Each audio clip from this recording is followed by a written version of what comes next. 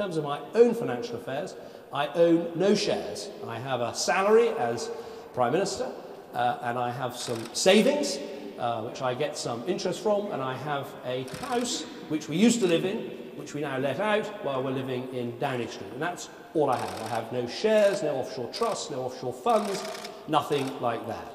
And so that, I think, is a very clear description. The second thing I'm responsible for is, of course, our tax system and for international tax policy.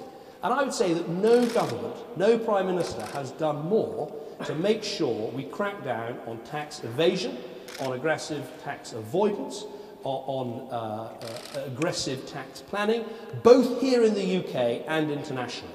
So we have recovered billions of pounds in our country by changing tax regulations and rules in budget after budget, billions of pounds. But we've also led the world in making sure we have, which we'll have in June, an open register of beneficial ownership so everyone can see who owns what in Britain.